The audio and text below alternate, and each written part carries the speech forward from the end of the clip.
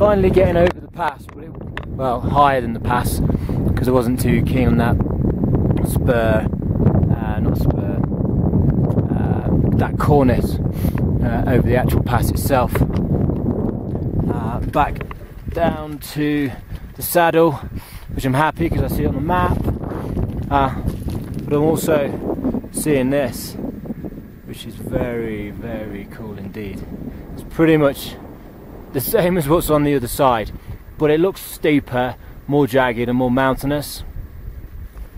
I can't actually see my route down, so I don't think there is an actual path, so I'm going to have to walk down stuff like this, and you can see down in the distance.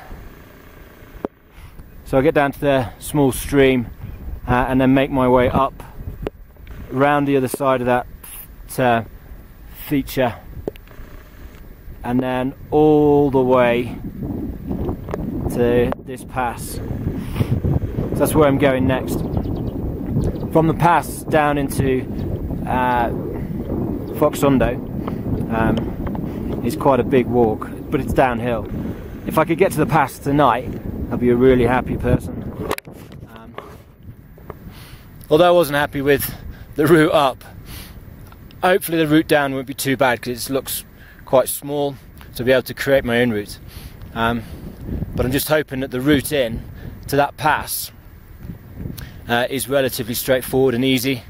I've just done a quick map check, so I know exactly that that is the map and everything else is good, which is quite nice, because I've been before when you get to the top of a pass and the clouds come in, you can't quite see what's what, and sometimes you get into a bit of a panic mode because you can't see exactly the features you need to see to locate where you are. But I think I'm good. I'll do one quick last check to make sure I'm happy before I go down, and then it's all guns blazing to the pass. I've got about 7.5 hours before last light.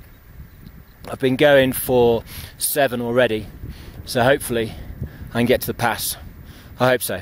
If I can get to the other side of the pass, I'll be really, really happy. Really happy.